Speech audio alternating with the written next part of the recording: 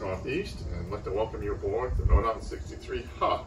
She's a 2016 model, and she's the 10th one of these that we've built.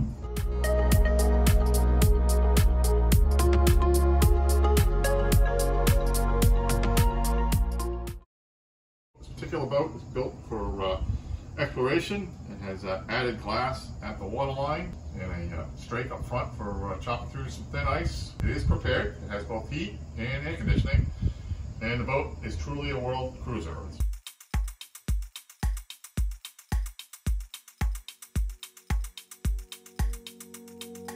Here we are in the salon, and it's just a great living area. We have a settee on one side, a full-size settee, and it's all hooked together with the galley, which is a feature you don't find on a lot of boats, where if you're in here cooking, you're still part of the conversation. A couple other features are the oversized TV and the freezer refrigerator drawers.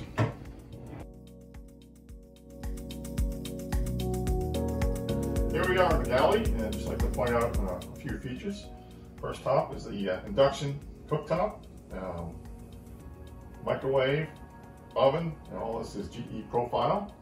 We also have a trash compactor, and got these lovely Sub-Zero fridges.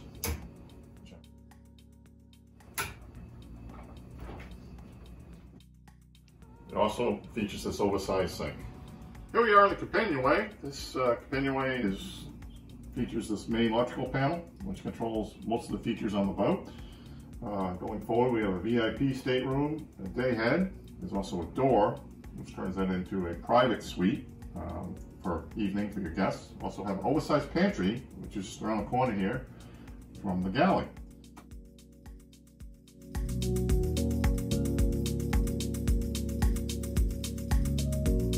Here we are in the owner's stateroom, and it's just kind of a lovely area to escape. You'll just have a little bit of privacy. It is well laid out. It has multiple opening ports as well as an overhead hatch. Plenty of drawers, hanging lockers. Also features a great entertainment system with a good-sized TV. Also features a great in-suite head with a large stand-up shower. This is our VIP cabin. Another queen-size bed. Plenty of ventilation. You got two overhead hatches, along with two opening ports on each side. It also features a not quite as big entertainment center as the owner's stateroom, but it's good size. Also up in the VIP is this entrance to the pump room. That's where the water makers are, as well as the hydraulic bow thruster.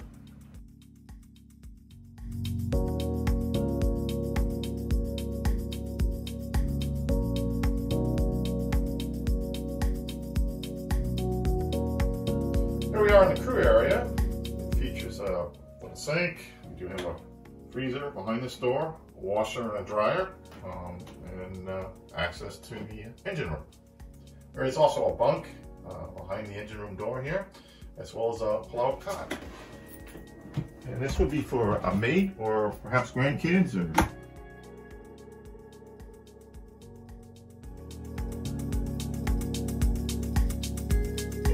we are in the engine room. Plenty of walk-up space on both sides. When you get behind the main engine, which is oversized, bigger than the rest of the 63s that I know of. Same with the wing engine over here. It is also oversized. Again, he was doing exploring with this boat. So, full hydraulics package, which is on this wall, as well as a large generator, and a smaller one is in the lazarette. Welcome to the wheelhouse. We have a full range of electronics. You control the whole boat from here. Bow and stern hydraulic thruster. It also has the star system, which is stability at rest. So as long as you're running a generator, you also have a stabilizer on, just in case, you know, some big weight comes by. Also plenty of visibility. You look right through the captain's cabin, so you can see what's sneaking up on you.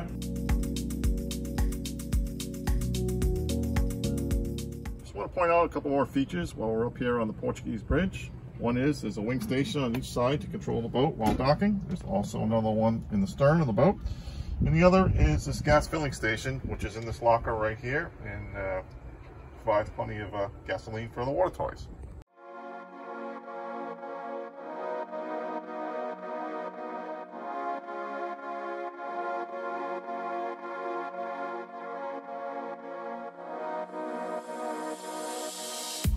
Thanks for watching this video, and if you have any questions, please feel free to contact me.